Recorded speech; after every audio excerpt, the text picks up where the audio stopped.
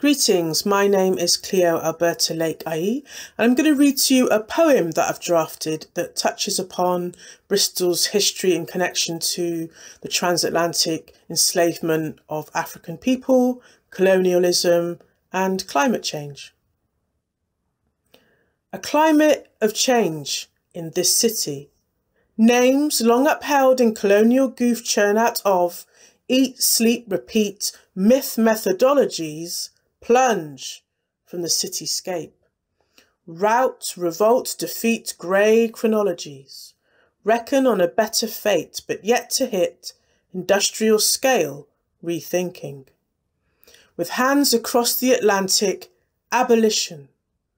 Sugar beet, not beaten bodies, sweet tea, tobacco and a cotton shirt commodities capital from a cash crop in killing fields.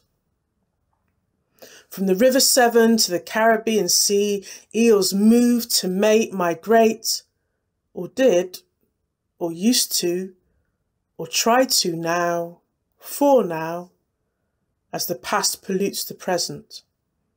Repent and repeat, repent and then please don't repeat deadly mistakes.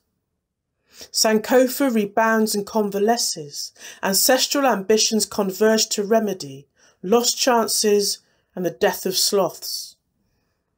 Go slow, but keep moving. Go plant-based and consult with the wisdom of trees to feel constantly full on vitality.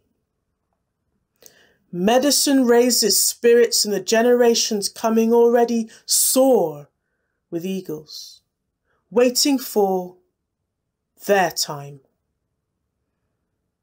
Over the course of its long history, the activities of Bristol's merchants and industrialists have had a fundamental impact on shaping the environment on a global scale.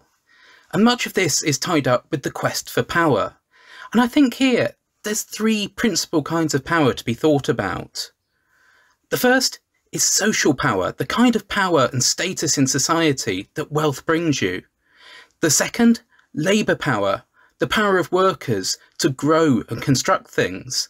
And then the third is fuel, fossil power, the kind of energy today we get from petrol or diesel, or in the past potentially from coal. So I think the best place in the city to think about this social power today is Queen Square. I think this really embodies the idea of trying to gain status by building impressive buildings, grand homes, a posh open square mimicking the finest residences in London. And I think this is equally notable in terms of thinking about the environment, because this area was formerly known as the Marsh, the area of boggy ground in the middle of the city, which had proved impossible to build on. And how was the wealth in order to build these grand homes and buildings gained? Well, a big part of that, particularly at that time in history, comes from the Atlantic economy and the use of slave labour in the American colonies, the Caribbean or Virginia. Here they took crops, exotic crops such as sugar and tobacco from one part of the world, and occupied the ghost acres provided by these colonies left bare by the death of the native populations, to gain great wealth through exploitation of enslaved labour and forced service. And this money didn't just go in to building grand houses. A lot of it was also invested into industry, seeking to further gain wealth by refining manufacturing methods. And this is where the quest for the third type of power comes in. We look, for example, at Coalbrookdale in Shropshire, where Abraham Darby developed the blast furnace, which was one of the key starting points of the Industrial Revolution. This used new refined types of coal to gain greater heat and more refined metal than ever before, opening up vast swathes of coalfields in the south of Wales, and more locally the famous Kingsdown Colliers. This is the beginnings of the injection of carbon into the environment, which ultimately have led to the climate crisis today. So this is something which is inherently tied up with Bristol and its history. So I'm thinking about power, the power we do have and that which we don't. Because I've lived in communities all my life where fossil fuels and factories were the backbone of the working class, but they're all gone, and now you ask us what we think of power. I mean, don't get me wrong, we really do care about the planet, but if you don't want people to abandon it, you've got to give them better options. Got to stop the closing down of local shops and building up the flats that no one can afford, because that's not power. Because we're no less intelligent than anyone else, don't make that mistake. It's just that we've always got problems on our plate, like how to live and thrive in a society that drives us down. And that takes up a lot of space in our minds, so it's hard to find the time sometimes to think bigger. Not every single mum's going to go vegan when she's got to find some way, any way, to get her kids some dinner.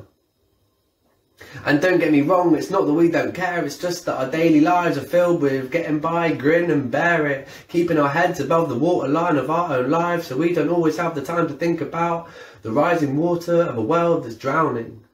And the solutions that lie around us aren't really made with us in mind. Health food shops and tiny houses, electric cars that cost us thousands, gentrification of the streets, living lives they treat as cheap.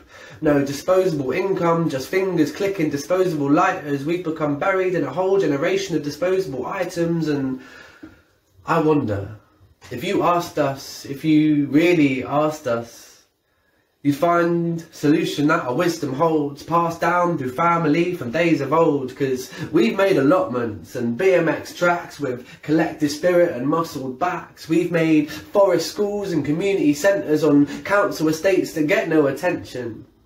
Even though you sold our land, even though you forced our hand, closed our factories, lost our jobs, gave us a world where we've been robbed, we want to make a better one with callous fingers, dirty thumbs.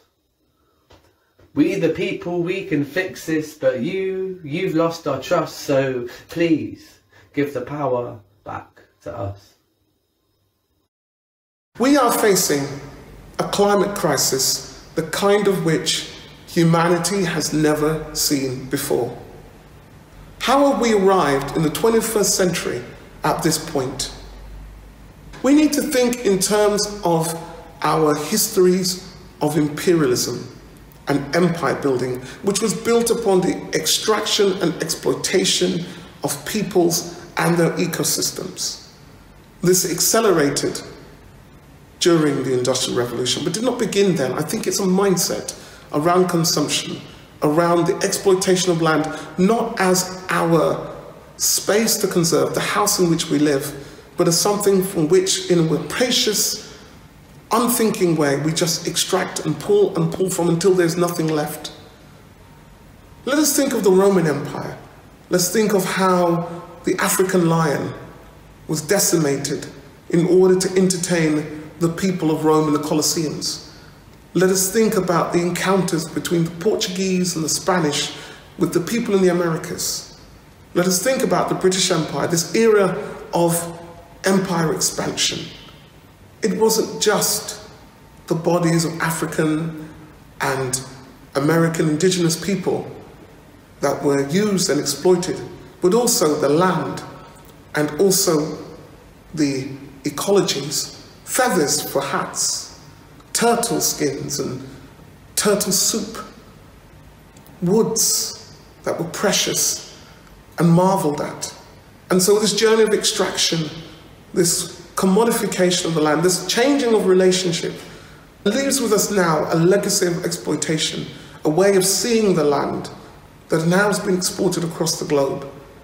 We have to reflect not just on our history here, but we are all involved in transforming and challenging the way we see our relationship with the earth if we are to carry on existing.